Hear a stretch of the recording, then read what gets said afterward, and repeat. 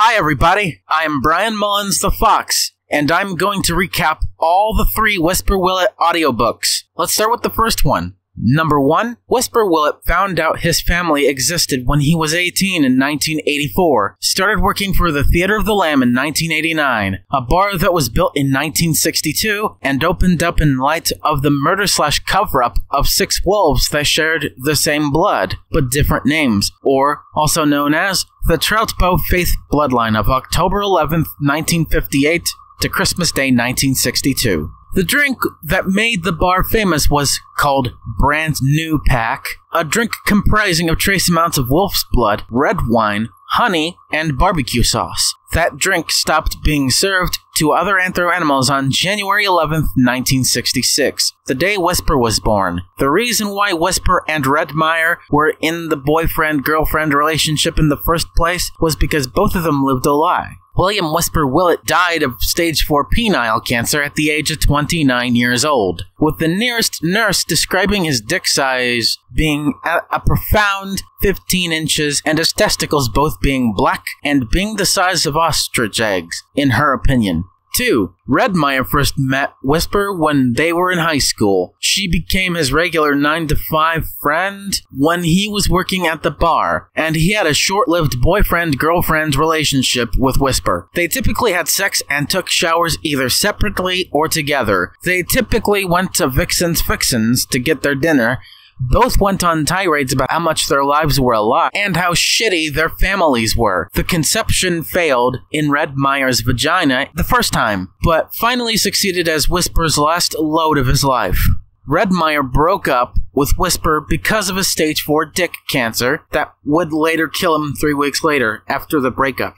Funny how Redmire wasn't mistaken for Belba Troutbow, just like Whisper was mistaken for Belbo Troutbow. While Redmire was found pregnant weeks after her breakup with Whisper, she replaced him with Ken McCall the Grey Wolf, which ended up killing himself after she broke up with him, while she was on the run to find the perfect place in the woods to give birth. Redmire died of wolf childbirth, and, funny enough, the newborn didn't even get to live for a week, as he died 5 days after birth, and the day Redmire herself died at the age of 22 years old. Poor little Timothy Whillet. 3. Both Whisper Whillet's and Redmire's families covered up the murder conspiracy, was later made aware of Whisper's and Redmire's existence after being confronted directly by them. They then met the two at the Theater of the Lamb to watch a double feature show, the Pre-Whillet Pack, Hail Whisper Whillet, and Mostly Know How's Pre-Whillet Special, the latter of which had all 30 of them dying brutally of non-stop laughter after 30 minutes over one question, which made the Theater of the Lamb collapse and catch fire to burn to a crisp after 32 years of existence. But not before Whisper, Redmire, and the movie theater projectionist made a run for it to save their lives. All end up dying afterwards anyway. Mostly Know How and the projectionist committed suicide together and kept their death ages anonymous even to this day. Let's recap the second one. 1. Redbow, Jennifer, and Bruce drove all the way from their home state in Pennsylvania, all the way up to the outskirts of Small Heights, Michigan, to find the plot of land where the Theater of the Lamb once resided by and burnt down in 1995. They heard the 30 ghosts' outburst of laughter, scaring the shit out of all of them. Jennifer quietly bitches to herself and warns Redbow of the spooky ramifications it has to potential future customers, as they were planning to build a bar there, at that same spot. Redbow dismisses Jennifer's solemn warning. They removed the remaining 15 decomposing corpses and their bones out to the lake 150 feet away from where the old bar was. 2. They then went back to build up a new bar after some time of sleep, a lot of money spent, and a drive back to the same cursed plot of land. They finished building it after 5 days of hard work. Redbow names it Bad to the Bow Wow. They had normal drink items this time, unlike the Theater of the Lamb. One night, Bruce Bilcock asked Jennifer 10 questions about the curious case of Whisper Whillet's story. Jennifer responded accordingly, causing Bruce to stay silent until after he was done taking a piss in the bathroom, and came back laughing out loud, hysterically. 3. Bruce Bilcock was among 29 more anthro animals to mysteriously die of laughter because the ghosts invaded their bodies, took their souls away, and Jennifer explains to Redbow why he died so prematurely after 10 minutes of non-stop laughter, while only finding out the 29 others the morning after. Explaining how Bruce kept doing heroin for breakfast and crack for lunch at the same time and drank beer from his asshole, which he vomited all out of his mouth.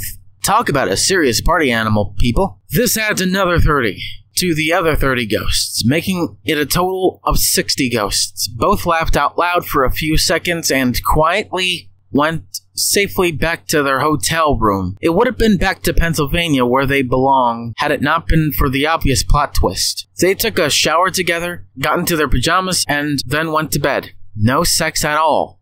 4. Redbow essentially left the hotel room, leaving Jennifer all alone, to drive back to his home in Pennsylvania. Before he left, though, he went off on a 1-minute rant and then passed out. 2 hours later, he finally left, hosting his own online live stream, planning out what turned out to be a 5-statewide and 17-hour-long murder-suicide spree. Jennifer, finding out that Redbow's live stream video existed, emotionally and mentally broke her completely. Calls him to confirm the indirect breakup with Redbow. Jennifer proceeds to grab a long rope and hang herself in the bathroom shower. The crime scene cleaners that served the come-hither-in quickly cleaned up the suicide crime scene.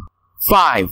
In total, Redbow was successfully able to murder a whopping 12,500 wolves with a long silver machete by beheading them all, leaving them all to bleed themselves to death that way, while other family members nearby either screamed their heads off or killed themselves altogether. The death toll outside of the wolves he killed was 100,000, all of which were suicides by either hanging, gunshot to the head, snapping their heads clean off their shoulders, or falling off a dangerous height and landing on their feet, gushing out with blood and bone. 12,500 of these wolves used to have 7 other family members each, making it 8 by accounting for them too. Redbow later confesses to his family after 17 straight hours of brutal killing and suicides that happened as a result of the murders. Redbow gradually begins to argue with his parents, Charles and Annabelle. In turn, Charles and Annabelle began to argue with each other a little bit more.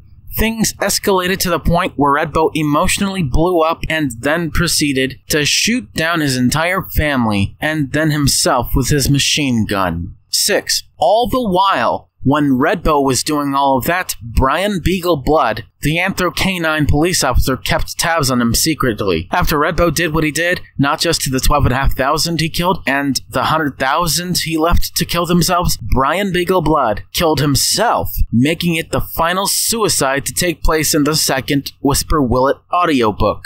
And finally, 7. Now, that remains is a mostly empty bar with 3 employees, 1 bartender, 1 bouncer, and 1 security guard, if they stay alive and never get dragged down to their deaths by those 60 ghosts. Luckily, they don't have to worry about that anymore. The Come-Hither Inn has finally decided to permanently close its doors after just 60 years of service. 1951 to 2011. Because they ran out of staff members to hire, the remaining quit, and some other hotel rooms were left as total pigsties, with at least 1 dead corpse left unattended for each. The Michigan town that the original audiobook took place in was called Small Heights. The house in Pennsylvania that Redbow killed his family and then himself in was cleaned out only to be completely demolished at the end. The tiny town of Small Heights has been permanently condemned, including the now defunct restaurant that was well known as Fixin's Fixins. Every single anthro animal that has ever died in Small Heights, Michigan, including the 30 in the first audiobook, have been dug out of their graves for brutal cremation. What was the cemetery is now where every demolished place in what was known as Small Heights, Michigan, was buried underneath. Now, all the cursed laughing ghosts have gone away and never came back to curse anyone ever again, only leaving Whisper Whillet, this quote-unquote dead corpse, left to be discovered in the 3rd audiobook.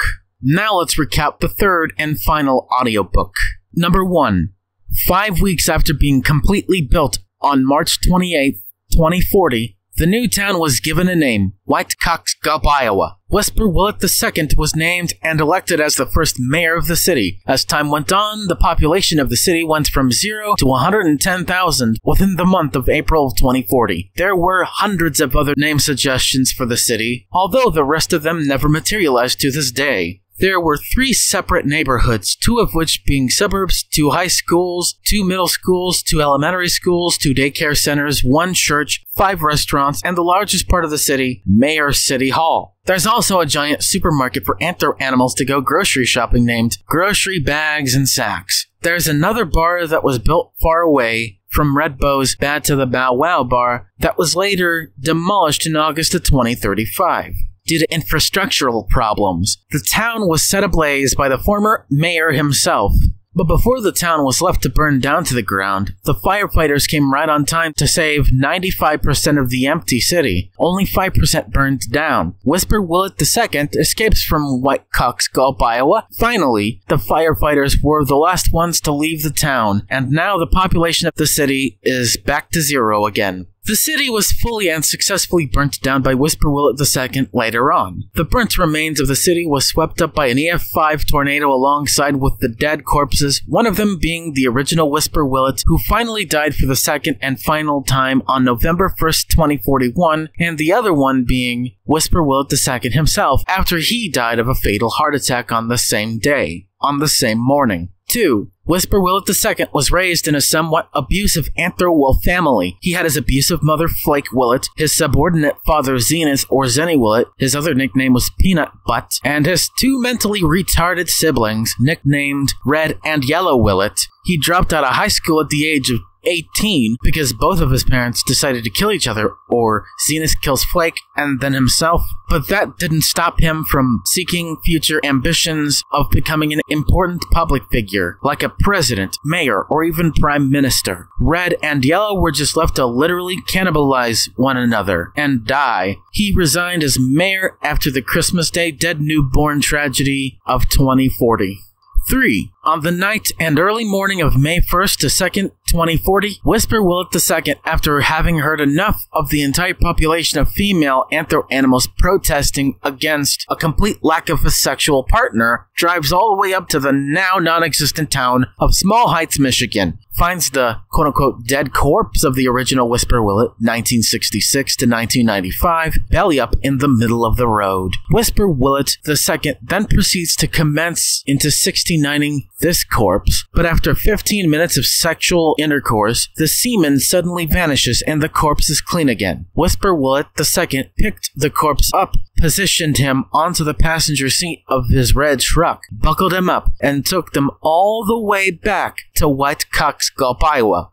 4. After returning from Small Heights, Michigan, Whisper Whillet II went back to the city hall building he called home, hired 30 other anthro-animal scientists, shaped and molded the corpse of Whisper Whillet I and made him into a sex doll. The sex doll had a bunch of interesting details about him. 20 days later, the sex doll sold like hotcakes, about 110,000 of them individually to be exact. How these anthro-animal scientists designed and programmed the sex doll to talk, hump, fuck, and impregnate you was with a certain fluid packet containing synthetic semen for any specific species of anthro-animal you can name of, alongside with these water tablets so no water is required for the doll to survive. That's the job of his built-in charger. On the night of May 10th, 2040, Mayor Whisper Whillet II secretly hatched his plan to doom all of wolves on planet Earth with yet another genocide attempt. This time, it won't backfire spectacularly like Red Bow's attempt did. This time, it'll actually be all around the world except for Antarctica, because it's pretty much inhabitable in the mayor's opinion. His plan eventually got leaked by Redmeyer Riots II, even though the population knew the plan all along on May 30th. And both Redmeyer Riots II and Whisper Whillet II aren't actually related to the first ones with their names. 5. Overwhelmingly positive reviews used to flood out all other ones, until overwhelmingly negative ones began to appear. The most popular and notable ones came from Mary Ballspur, the Siamese anthrocat, and Bella Ottoberger, the anthrodog. Mary used this to predict how the birthing process will be anything but meaningful. Mary Ballsburg became the second mayor of White Cox Gulp, Iowa. 79,000 dead newborns littered the town, and 31,000 anthro women couldn't get their abortions in the town on Christmas Day 2040. Mary Ballsburg immediately resigned as second and last mayor of White Cox Gulp, Iowa. A winter storm hit the town and left them without power for 2 hours. They then decided to wait until January 31st, 2041 to leave the city. Meanwhile, in White Cox Gulp, Iowa, Redmeyer II finds herself brutally raped and murdered by former Mayor Whisper Whillet II himself. 6. All the 110,000 anthro animal women decided to leave White Cox Gulp, Iowa for good. All of these anthro animals went back to their respective habitats and environments.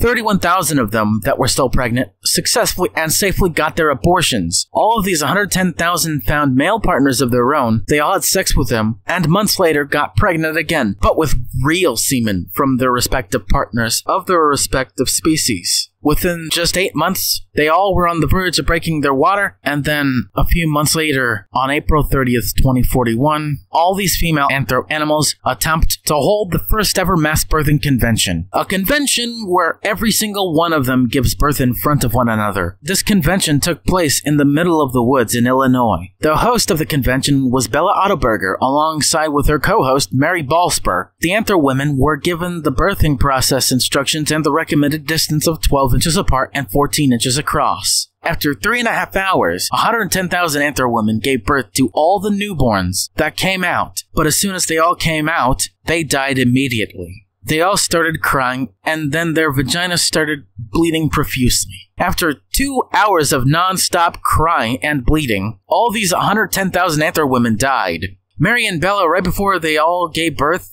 and died, ran as far away from the convention as possible for fear that they might actually be traumatized. They heard crying, but not too loudly though. After an hour since the 110,000 anthro women died, they shared a double-barrel shotgun.